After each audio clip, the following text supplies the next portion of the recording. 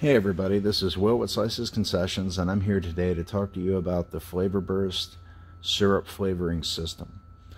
Now there's many different models of the Flavorburst, and today we're here to talk about the TS80SS. The TS80SS is a add-on unit that can be applied to Crown Series Taylor machines as well as non-Crown Series Taylor machines with the use of an auxiliary finger trigger. So today I'm going to go over all of the components, how to put them together, how to prime up a bag of syrup, how to attach the unit to a machine, and how to pull a cone. And then we're going to cover also how to flush out the system to clean it out for the end of the day.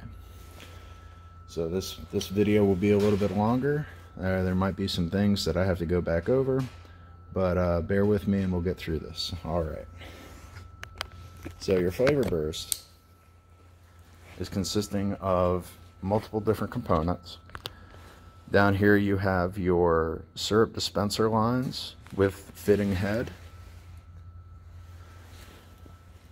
This is the majority of your electronic controls. You will have a touch screen of some sort. This is the non-color touch screen. And you will also have several connections coming off of it.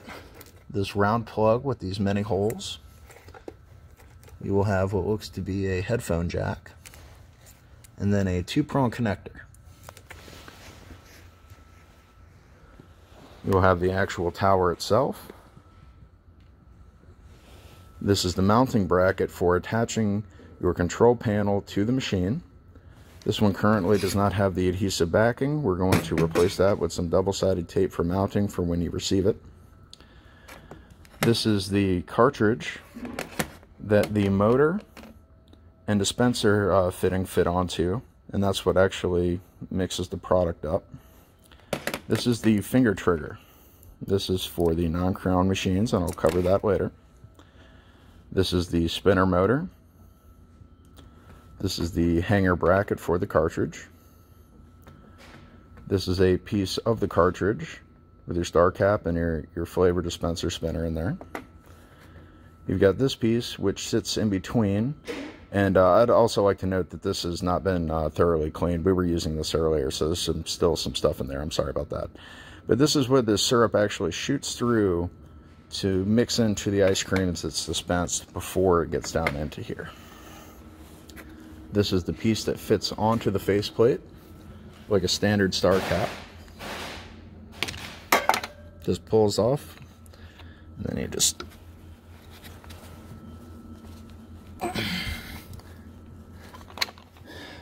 snaps in there. I'll come back to that. You've got a thumb screw that attaches to your bracket, and then you've got this weird little gasket thing here. So those are all the various components that go to your Flavorburst. Now let's start connecting everything and looking at the connections that are on the actual tower itself. The one other thing I forgot to mention is the water tank. You'll have one of these on certain models. On certain models you'll have like a Tetris-shaped block-looking container. This is the other style that they use, and this has got a pump on the top to pressurize it to help force the water through. So, let's take a quick look at our unit. And as you can see, we've got a 3-prong PC-style power cord on there for 110 volt. We've got a weird round connector here. And then we've got a grouping of syrup lines to this special connector. And then we've got a water line that goes to a 1/4-inch hose. This will plug into your water tank. And we will take care of all that in just a moment here. So, let's go ahead and take a look at the important connection. The syrup fitting.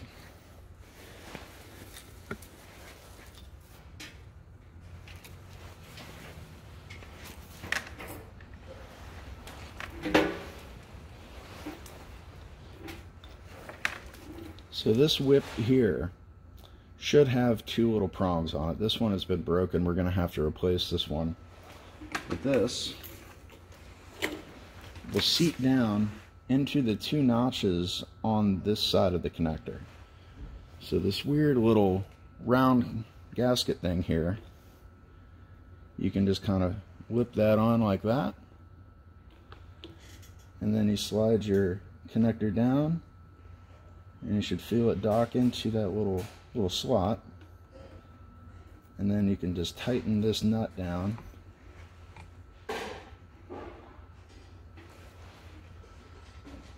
And then that is the coupling between your machine and your syrup lines that will go into the faceplate. There's a magnetic bar that comes with these to help hide and house these lines along the side of the machine. I don't have that with me at this exact moment, but we will include that in the order if you order from us. So I'm just going to put these up here for a moment to have them out of the way. So we've got our syrup lines connected. So now we need to look at connecting our electronics. So here you can see that special plug.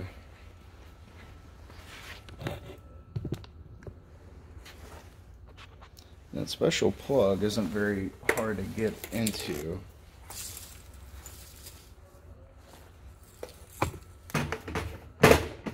Just set that there for a moment.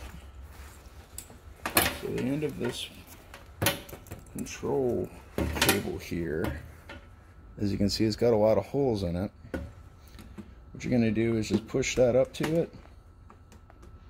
You're going to feel it kind of dock on, and then you're just going to tighten that. And then there you go, you're all hooked up.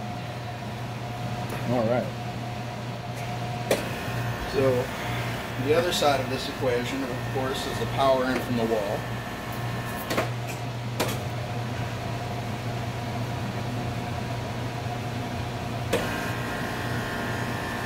So here we have a standard extension cord with a 3-prong computer power supply cable on it.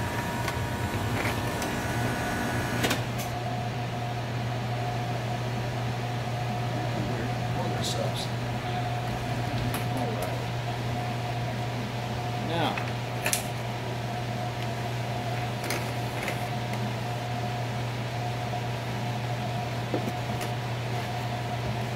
put the cords around, make it a little bit more manageable. So on the side of the control pad here, we'll have a power switch. Provided we have power and the fuse is good, everything's good, we can flip that switch and that'll cut on our system.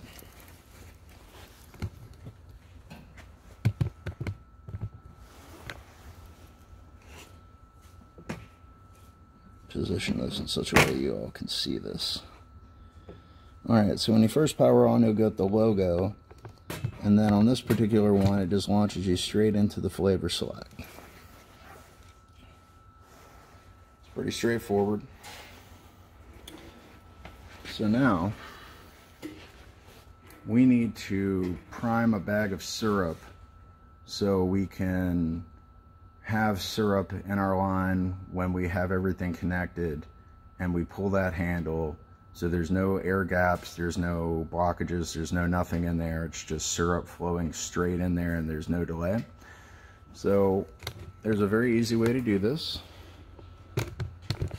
and the way that we load the syrup into the machine is by turning this little knob down here.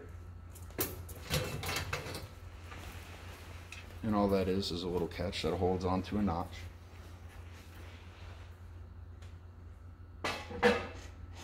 Now, once we've removed that, we'll see all of these numbered bins, 1, 2, 3, 4, 5, 6, 7, 8. And each one of these bins correlates on the screen to a location. So caramel would be here, raspberry would be here, purple grape would be here, mocha cappuccino would be 4, so on and so forth. So top left, bottom right, top right. Very straightforward. So we're going to take our flavor and put it in slot 1. So We're going to get our bag of syrup.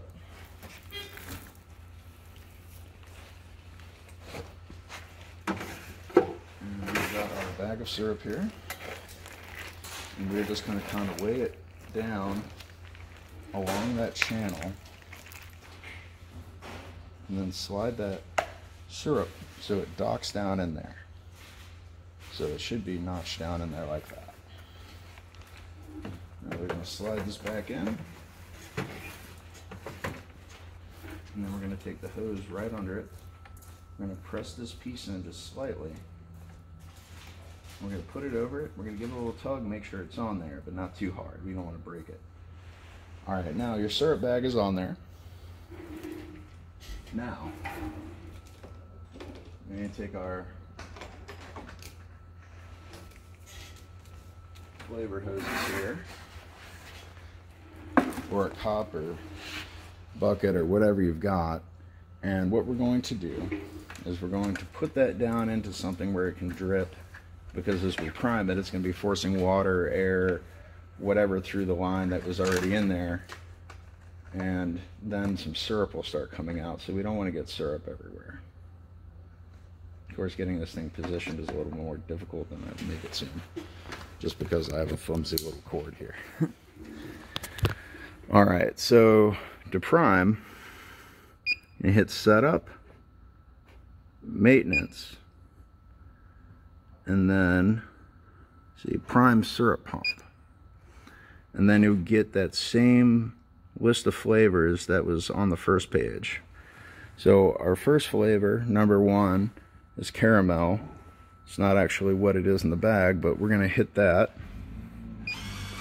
You should hear this little noise, and you should see that syrup start pulling up into that bag, or the end of that hose. Now as we watch, we should start to see that flavoring moving down the line here in just a moment. There we go.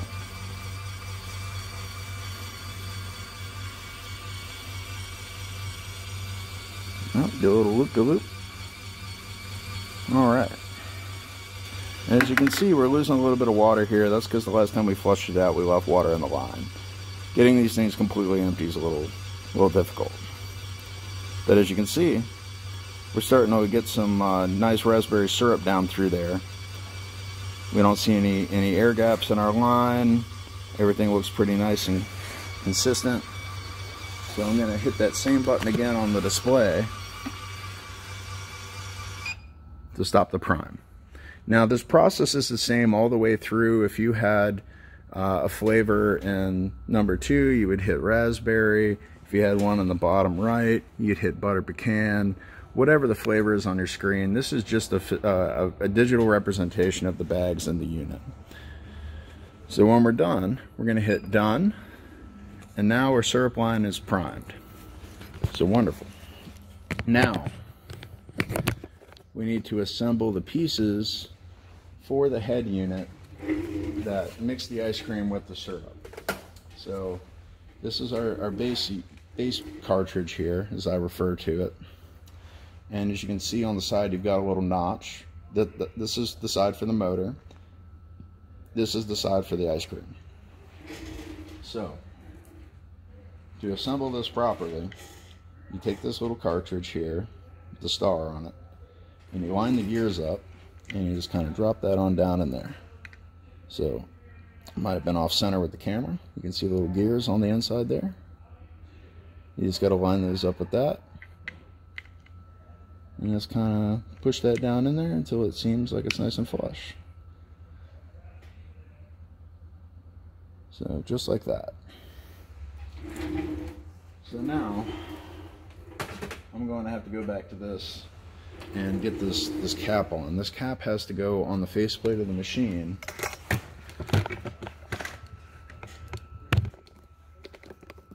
for the cartridge to dock on. Now this can be a little tricky. These caps can be pretty tight. There we go. It's a lot more difficult than I want to make it. Alright, so now you have this piece here that looks kind of odd. You've got a gasket on the bottom. You've got two gaskets to go on the inside of the chamber here, which may be very hard to see. I don't know if that'll show up on camera, but there's a smaller one and then a larger one, and that's what seals your syrup from dripping out the side there. So if you look here, you've got these two big notches, and this top piece spins. So what we're going to do is on here, these two little ears that come off, we're going to slide up around that, get flush, and then turn that, and now we're on there, and we're docked pretty solid. So good to go there. So now we have to look at the orientation of our cartridge. Our cartridge, as you can see, has a motor on one side and then a dispenser on the other. So this cartridge has got a threaded shaft on the bottom, and there's a support bracket that slips over this to hold this up onto this stud that comes out of here that this bolt threads onto. So it'll be hanging kind of like this. So the bracket itself is very straightforward. It's just a loop that fits over and just drops on like that. But if you need to switch orientation, you may have to undo this knob and flip this over onto the other side, or turn the bracket around for it to be able to clip onto the correct side. So we're going to run this on our left side today just for simplicity, but just keep that in mind. You might have to reorient your bracket depending on the side that you're using.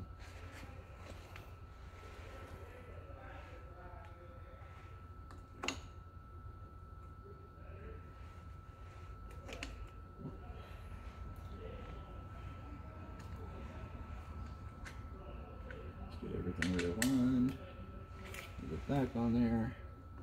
And you may find that it's easier to reassemble this piece and then do this.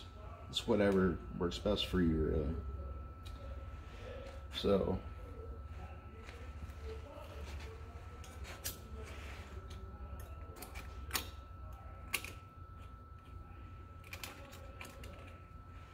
your hanger bracket may have to adjust the height a little bit.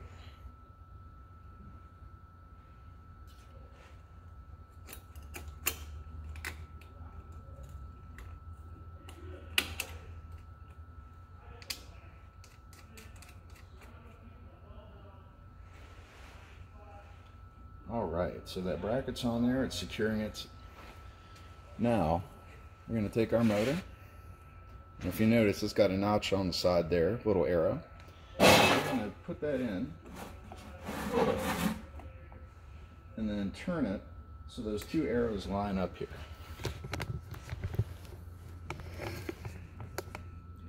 And it should be a nice firm connection in there. That motor is going to be vibrating and moving around and humming. So we want to make sure that that's in there nice and secure. Now,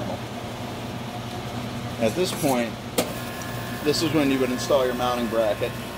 This mounting bracket, as I mentioned earlier, does not have the adhesive on the back, so it's not ready to go on. But this mounting bracket would typically go right on the top front of the machine like this. And then you would drop your display on. We're not going to be doing that today for a number of reasons, but that's typically where that would go. We're going to opt to run our machine with the display on top of it like so. Okay, so let's come back a little bit so we can get everything in the picture.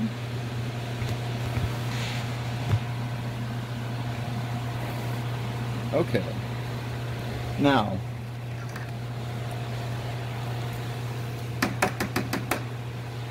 we have our flavor syrup line. The flavor syrup line is going to plug in here and twist, and then that's it.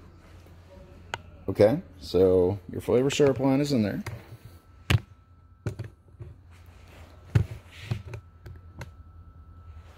And now we can look at the other two connections on the system. we have that weird little 2-prong cable. That is actually the motor wire, the motor power supply. So I'm going to move this up here, just so it'll reach.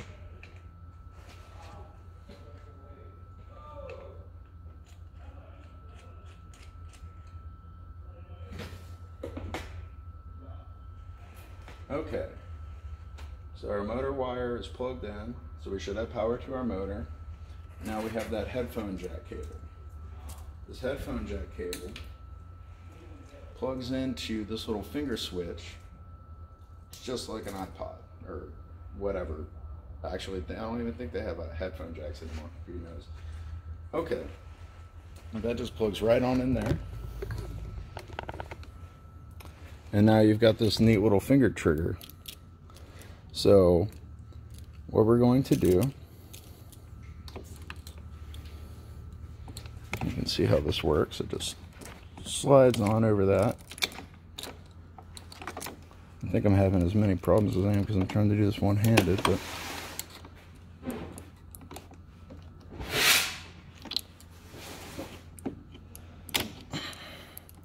there we go. Now it just slides onto the handle like that. You can hear how it clicks when you pull it. All right. So let me adjust my tripod up.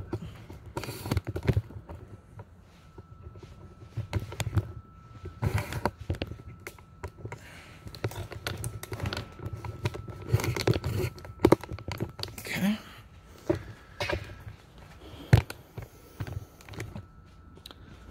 Now,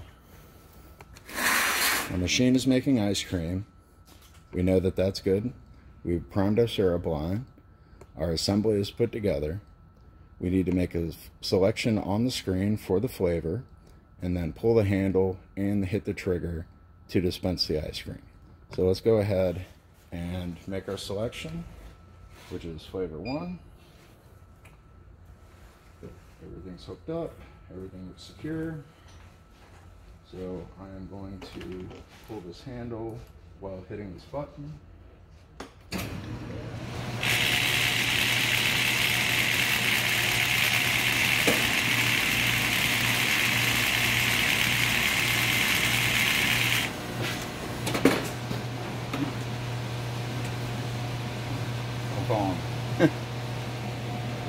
Now you can see how much syrup came out on that. It's a little bit more than we really want on our product, especially for a red. It's just going to look kind of wrong. So what we're going to do is go into our setup. We're going to go to maintenance and adjust dispenser rate, and caramel is set to 7. 7's really high. I think we could probably get away with the 2. 2 should be more than enough, especially for a flavor as noticeable as red. All right.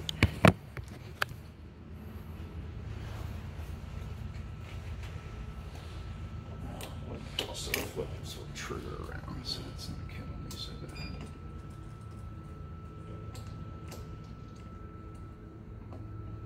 bad. There we go. And this is the way people typically prefer this. I just had both hands going. So we're going to make our flavor selection and move this up so it doesn't fall on us.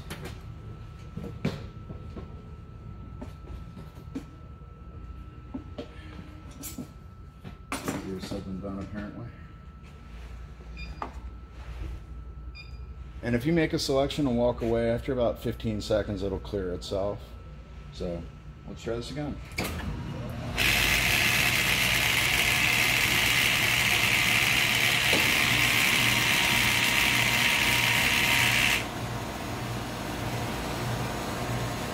Now that is much better. You can see how it's got a nice even coloring, but it's not dripping down and all super saturated and just runny and messy. So we could probably take that down as far as a 1 and that would be fine.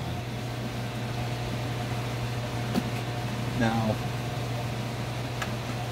let's talk about your water tank, because we didn't hook that up earlier. This unit here uses this particular style of water tank, and as you can see, it's got a pump on it. Now we've got nothing hooked up here, so it's just pumping water out the side. So what we're going to do is come back here, and we're going to plug our 1/4-inch line from the back of the machine into that fitting. And we're going to push it in nice and tight, and then we're going to give this about 10 pumps.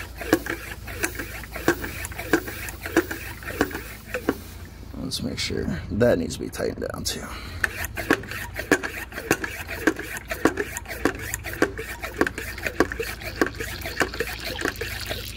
And you might have a little bit of air escape around the seam on the bottle. These aren't super tight, and that's okay. So now that we've got our water connected and it's all primed up, we can go and utilize the injector flush setting. So the injector flush, say if you have somebody coming in, you've got 3 customers, one wants a red cone, one wants a green, and one wants a blue. The first cone that comes out is going to be red, that's going to be fine, but as soon as you pull that green cone, it's going to be brown at the base, it's going to look nasty. You don't want that. So the way that you prevent that from happening is you hit this injector flush button. Now you want to make sure you have a cup or something under there to catch this. We've got a little drip tray, so we're just going to kind of roll with it. But if you hit injector flush, that's what you get. You get a nice stream of water through there. It pushes out the rest of the ice cream. Now when you go to press, to pull your next cone, you don't get overbleed, you don't get any crossover. Everything is just nice and consistent the way that you want it. So utilize that injector flush anytime that you're changing colors, anything like that. And also keep in mind that you can end up with color bleed by selecting 2 different colors on here. Like if you're doing a red to green, sometimes you'll get a red, it'll go to yellow, and then it'll go to green, or vice versa. So you got to remember your primary colors and color bleed there. But that injector flush will save you a lot of hassle there, and it's something I recommend doing periodically through the day so you don't get a buildup of syrup in those holes. The holes in this little silver piece here are extremely small, and they do get clogged with dairy and other things, so that's something to just keep in mind. Good injector flush is, definitely will save you some time down the road. So we've had a successful day of selling ice cream cones. Our Flavorburst has been a wonderful addition. We're closing down for the night. So what do? Well, you don't want to leave syrup in these lines overnight. You want to clean them out very, very often. If syrup sits in there and gets too old, you'll end up with basically what amounts to gummy bears. And it becomes very tedious to clean out. So I recommend rinsing your lines every time that you're going to put the machine away for an extended period of time. And really, it couldn't hurt to just clean it every day if you wanted to. It's a very straightforward process. You don't have to sit on top of it either, thankfully. So what we've got is down in the machine here, typically we tuck down here in the back. You're going to have these fittings here, and they'll be looped into one another, and you'll be like, why is it doing that? Well, that's the water line for your injector flush. So what we do to clean out the lines, we go to setup, we go to maintenance, and we go to water syrup flush, and then again we get the same matrix of colors representing our syrup bags by location and machine. And then what we do is we disconnect the syrup line from the bag. We disconnect this water line, take this male, and we connect it up here to the syrup. Okay? Now, we're going to take this, we're going to twist it gently, and we're going to pull that out. So we've got our flavor dispenser head, and we're just going to hang it over a bucket of ice cream here, some empty bucket that's not going to create problems for us. Okay. Now we're going to do caramel, We're going to hit start.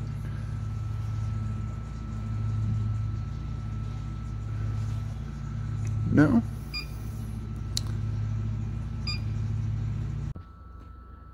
Hey everybody, sorry about that. We had to take a pause from our original videos. We ran into a little bit of a snag. But we're back here on the water syrup flush screen here, as you can see. And we have our first flavor, which is the bag that we have primed. We're going to select that. Now we should be taken into the screen that'll have a little bit of information on it and a start-stop.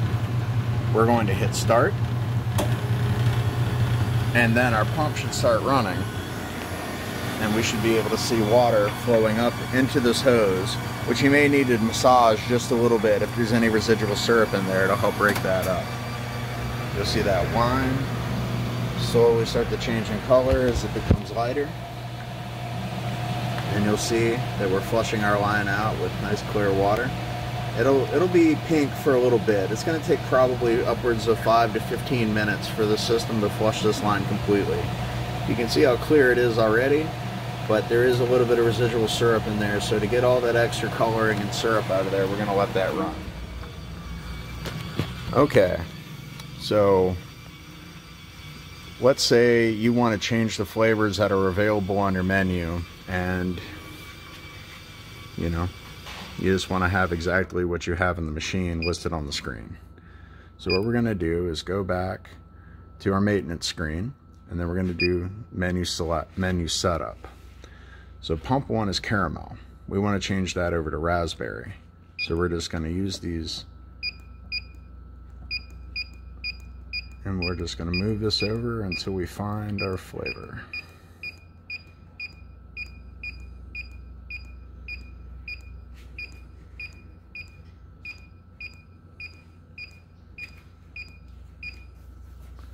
Okay, once we find our flavor, select done, and then on the main screen you'll see that we have raspberry available.